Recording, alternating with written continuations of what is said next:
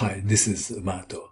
Welcome to my online chess lecture. In this video I will show you a game between Nona Gaprindashvili and Alexandra Blagidze. This game was played in Soviet Union in 1963. Nona Gaprindashvili had white pieces and she started with e4. Alexandra Blagidze played c5, Sicilian defense. Knight to c3, not knight to f3. There is a reason for this move. Knight to c3. Knight to c6 and now f4. Nona goes for Grand Prix attack. g6, the standard move. Bishop to b5, threatening bishop takes knight. Knight to d4. If bishop to g7, then white may capture the knight, doubling the pawns. So we have knight to d4, attacking the bishop. Bishop to c4. Bishop to g7. Knight from g to e2. e6. Knight takes on d4. C takes on d4, attacking the knight. Knight to e2, and now queen to h4 check. This is a very interesting moment of the game. White to move. How would you continue? Would you play g3 or knight to g3? If you play knight to g3, what is defending the pawn on f4? This is the position to remember. Nona Gaprindashvili played knight to g3, allowing queen takes pawn on f4. If g3, then queen may go to e7 or d8, and then after castling, white has weaknesses on light squares. White bishop then belongs to g2. Nona played knight to g3, sacrificing the pawn. Queen takes pawn on f4. d3, attacking the queen with the bishop. Queen to c7. Nona Gaprindashvili castled kingside. Knight to e7. Black snatched a pawn, intends to castle, develop pieces, and have a good game. Bishop to g5, temporarily preventing castling. After castling, bishop takes knight. Knight to c6. Better was d6, defending the knight that way. In the game we have knight to c6. White to move. This is a very important position. This is a critical position of the game.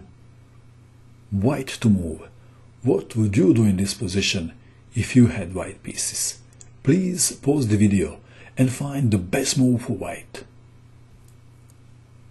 What did you find? If white continues in a standard way, say with queen to d2, then castling and black is okay after castling, even after bishop to h6.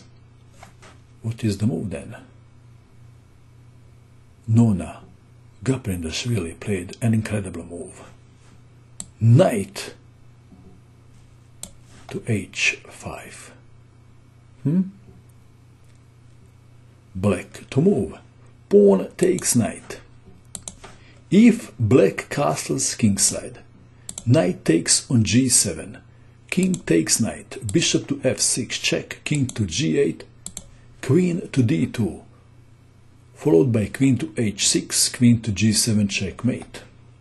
So we have g takes on h5, white to move. What is the follow-up?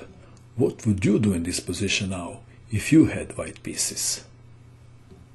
Did you find?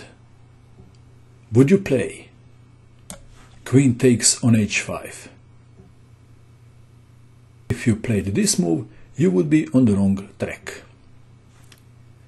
After knight to e5, defending the pawn, rook to f2, d6, rook from a to f1, a6, and black is doing well. So queen takes pawn is not a way to go.